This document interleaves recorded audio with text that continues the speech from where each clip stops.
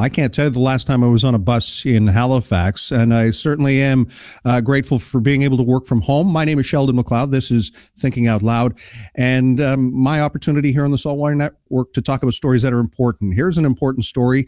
About a month ago, Halifax had changed up several of its routes to deal with a shortage of drivers. And Andrew Rankin wrote a rather extensive story about this, quoting some of the folks involved with the local of the Amalgamated Transit Union. And I saw this as well. And, well, maybe this is speaking more to the frustration levels. This is from the Twitter account of ATU Local 508. For 2 years, people are quitting faster than they can be hired. If this was your business, you'd investigate management. They wouldn't admit they screwed up. You gave management a huge raise and they're destroying transit. Those are pretty strong words, and that is something I wanted to follow up with Shane O'Leary. He's the president of the Amalgamated Transit Union, Local 508. Shane, it's nice to see you again. Thank you for doing this. You too, Sheldon. Thank you very much for having me. And I'm not saying that's your Twitter account, but someone with the union had posted a bit of frustration. Tell me what's going on. Well, it's not my personal Twitter account. I have one of those, but I authorize everything that's on that Twitter account. So, yes, I can be blamed for it. All right. Blame or credit? Tell me what message, it sounds pretty blunt, what message you're trying to get out. Who are you speaking to in that tweet? We continually tweet out messages so that the public understands the frustration that we're dealing with. We're almost 2 years without a contract. Yet Halifax Council issues themselves raises. Our managers get raises. One of them in particular, I think she got an 11% raise. Dave Riggi, if you go back through who's the executive director of transit, if you go back through the Sunshine List, and I mean, this is common knowledge, so I'm not attacking him in any way, but between 2016 and 2021, his wages went up by 63%, I think. We've been almost 2 years without a contract for our own members, so we're basically 2 years behind in wage scales. We're the lowest paid in the Atlantic region. We're one of the lowest paid in the country overall, and not just operators, but mechanics. There's great job openings right now for mechanics and other transit industries that are paid way above our wages, and you don't have to work back shift and night shift. Ferry workers are paid below the averages across the country. The city is just not keeping up. There should be a lineup at the door, and there's not. This is a good municipal job. And growing up, I always thought I would even be a garbage man for the city, which they've contracted out, because it had a pension and it had benefits and it was a good municipal job. I'm sorry, go ahead. No worries. I just want to talk a minute I had mentioned to you seeing an ad for, transit operators in St. John, New Brunswick, where they said starting wage is just over $30. They provide all the training. How does that compare to what's happening in Halifax Transit? Starting wage at Halifax is $21.55 for training, and then it goes up to $22.88, and it's a 4-year wage step to get $3 less an hour than their starting wage in New Brunswick. So now, we're way behind. Walk me through what has been happening from your perspective as someone who's seeing an aggressive campaign to recruit. I'm seeing the ads. I'm seeing Halifax is trying to get people's attention to try and get them to sign up to sign on. But you're saying they're not staying. What's going on there? I think we've had 22 operator resignations so far this year. Since January 1st. That says a lot. If you're bringing people in and training them and spending the amount of money training them, there should be some incentive to stay. And if it takes you 4 years to get to top rate as a conventional operator or an access bus operator, who are paid even less than conventional operators, then there's no real incentive. When they removed Protection of Property Act because the Crown decided to reinterpret it after 20-some years, we've lost a protection out there for our members. Our members are getting assaulted and attacked, the same as every transit system in North America. The transit operators are a target out there, and they just decided to take away protection for us. So it's not only underpaid and overworked, but it's unsafe. Talk me through that. What does that mean that they've reinterpreted this from the Crown level? What exactly are you referring to? Well, the Protection of Property Act, it can be enacted to remove somebody from a premises for up to 6 months if they've done something that violates policies, and it's usually used in a case for assault. So if you get on a bus and assault somebody or attack somebody, including the operator, you get removed from the bus, and the supervisors can PPA you, Protection of Property Act, for up to 6 months. For some reason, the city has decided they're not going to do that anymore. So operators of buses and workers on the ferries no longer have protections in place. So you could assault an operator and then just get on another bus, and the city won't do anything about it. We're in an unsafe situation out there when assaults are at an all-time high. I need to ask you another question, because I saw someone talk about if a driver gets up out of their seat, that's considered an aggressive act, and that does also complicate trying to protect yourself. Is that accurate? So we're in our workspace as operators. We're in a very confined, small area in the front of the bus, and we have a sneeze guard for a shield that is very flimsy and hopefully will be replaced soon. But if you get on my bus and attack me in any way, shape, or form, and I get out of my seat to defend myself, the employer decides that as soon as I get out of my seat, I have become the aggressor. So we're sitting ducks in our seats. We're either looking at discipline or we're looking at getting assaulted. And with the removal of the Protection of Property Act, we're even in more danger. And the city has promised us a bylaw, and I'm going to sidetrack a little bit. A month and a half ago, we went into the Transportation Standing Committee, myself and one of my table officers. We went into the Transportation Standing Committee, and we explained how we had lost protection out there. It was now the city producing an unsafe workplace for us, and they told us to do up a presentation. So we did up a presentation, and then they decided that they weren't going to let us speak, and they weren't going to let us put up our presentation, and they did everything to block us, up to and including canceling the meeting. So they don't want to hear from us. We went into council, and I literally almost got thrown out of council because I was challenged by one of the councillors. And I'm not going to use his name on here, but he literally openly challenged me after a decision was made to spend $400,000 on 4 new supervisors who have no power and no authority. So they're spending an extra $400,000 to hire 4 new supervisors that are only permitted to write tickets in bus stops. So they're not going to be able to protect us because we don't have a transit police system. We don't have any enforcement out here. And now we don't have any protection.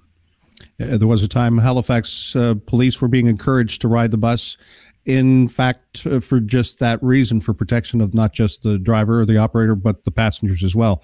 Absolutely. I suspect that hasn't happened. We have one police officer that is assigned to monitor transit, and he goes from transit terminal to transit terminal. And the reason being is there's an extensive amount of youth and young adults hanging out at these terminals as hangouts, and it's jeopardizing the safety of passengers and transit workers.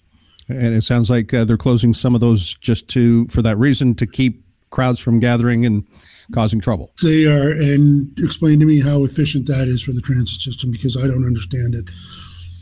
Let's go back in time.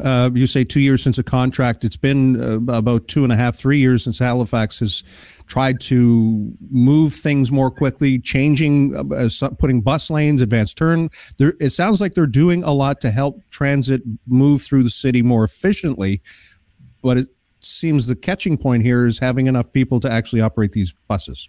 That's a good point. Transit lanes are efficient. Rapid bus transit is efficient. transit is only going to be efficient if you have people in the seat to drive the buses or operate the ferries or repair the buses or clean them. And if the foundation of the system is not strong enough, then there's no reason. I mean, there's close to 100 managers and less than 1,000 union members, and the system is not running efficiently. So things have to change at the top. There's something seriously wrong with the management system running transit because it's not running efficiently. And if you can't retain staff in the largest municipality in the Atlantic provinces, east of Montreal, you have the fastest growing one of the fastest growing provinces in the country, one of the fastest growing municipalities in the city, and you're losing employees. So there's something wrong. And I always say, if you want to attract employees, you got to pay them properly. If you want to keep them, you have to treat them properly. And neither of those things are happening right now. I would offer to you that in a situation where there's limited supply of workers, that puts more power in the hands of the labor force. Traditionally, that would be, it's supply and demand. And if there's a greater supply than or a greater demand than there is supply, that's obviously going to come out in the wash. So why is it that Halifax hasn't increased the rate? Is it? I'm sure you're having the conversations. 2 years without a contract, it's clear that the wages and working conditions would have to be on the table. We are in negotiations right now. We have sat a few times and talked. We have not discussed money yet. That is up to council to come back to us at this point in time. We advised the city and transit that we were ready to negotiate over 2 years ago, because our contract expired August 31st of 2021. We advised them, and we are still not finished. So by the time we actually get a contract and get it brought to our members and voted on and ratified, we're looking at 2 years. That's too long. They knew these problems were going to happen with COVID 2 years ago, yet they made no attempt to try to rectify the situation. The city is failing transit. The city is failing the ridership. And are you hearing from other municipalities across the country? Is this happening elsewhere with this labor issue? There's a labor issue right across the country. I read an article a week or two ago.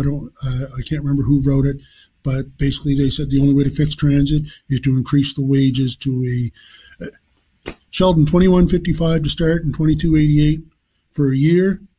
That's below living wages in Halifax. And that's outside of inflation. That's outside of the cost of living. That's outside of the increases in food. And we have members that are ready to go to food banks. We have members that can't afford rent in one-bedroom apartments. We're city municipal workers. This city has, how many cranes in the city? This city just increased property tax by 4% right across the board. This city has money. This city should be treating its workers better than it is. I know the federal government in past budget years have offered some support to transit, trying to green the system, trying to encourage more people to use mass transit. The budget's about to be released later today. I don't know what's in it. I'm pretty sure you're not, you weren't one of the people they leaked the information to. So anything you'd like to say or suggest about what supports might be needed, either provincially or federally? We do need more support, but the problem with federal funding, Sheldon, is that there's no dedicated funding. And what dedicated funding is when the government says, here's $20 million, use $3 million of it for salaries, use $2 million of it for new buses, use $5 million of it for road improvements, use $6 million of it for, and my math is probably wrong, but it's not dedicated funding. So they would give the city a lump sum of money and the city can do whatever it wants with it. And in the past, the city has gone outside of Halifax Transit and funded these little community private van usages. And those little companies are profiting off the backs of the money that should be invested in the municipal transit system for everybody, not just little organizations outside the city. Transit is a service that should be provided for everybody in this municipality, and it's not. They cut service because they said they had to alleviate the overworking of the staff, but by doing that, they've cut back on what passengers deserve, what the ridership deserves. And if you look at the base of it, they should have been able to attract employees, train them, and keep them rather than cutting service. It needs to be fast. It needs to all be the fast. complaining I did about our members being overworked, they didn't alleviate it by hiring staffing properly. They alleviated it by cutting service to the people who deserve the service. Right. And it needs to be fast, efficient, and affordable. And it sounds like if one of those three legs is missing, it's not going to succeed. What is your message? How do you get this out to councilors? I mean, we've got obviously a municipal election in a year and a half, but how does Shane O'Leary move the needle on this after 2 years of seemingly banging his head against the wall? We have asked council to come speak with us. They have refused to do so. We have, I almost got thrown out of the budget meeting last week, right, or 2 weeks ago, because council does not want to hear what we have to say. Council does not want to hear what we have to say. And they use the party line, well, you're in negotiations. So my safety doesn't matter because I'm in negotiations? My members don't matter because I'm in negotiations? Council refuses to speak to us. Council does not want to meet up with us. And once in a while, one of them will say, oh, no, we care. But they don't. And I know there's 2 councillors out there that are running food banks. And you know what? That's a fantastic thing. But why are we living in a city that people need to go to food banks? And I'll go back to the thing where councillors are giving themselves raises, but they're not working with the people that work for them. To get the message out there, we tried, and the only people that listen to us are people like you, Sheldon. And that's about the only way we get the message out there, because they don't want to hear us. Council does not want to hear us. The mayor doesn't want to hear us. The executive director doesn't want to hear us. If Dave Reedy walked through the lobby of a transit building, 99% of the people would know who he is. He doesn't even work out of transit. He works out of downtown. Well, it does sound like frustration is, it's clear that this has been frustrating for you for some time. And I know that the riders are going to feel that too, either through reduced numbers of runs or routes or schedule changes. We'll leave it at that. shane O'Leary, with some luck, perhaps we'll get a little bit closer to a meeting, a sit down, and a contract for the members so that we can have a system that works for everyone. I'm talking the passengers as well as the people who are driving the bus. I hope so, Sheldon. There's not a successful city in the world that doesn't have a successful transit system, and our transit system is not successful. We got 205 cruise ships coming in this year, and the Indigenous Games, North American Indigenous Games, with 5,000 volunteers, 5,000 athletes and 3,000 volunteers, and we don't have a transit system that's working efficiently. We deserve better. We deserve better. President of Amalgamated Transit Union, Local 508, Shane O'Leary. Thank you, sir. Thank you, Sheldon. Have a wonderful day.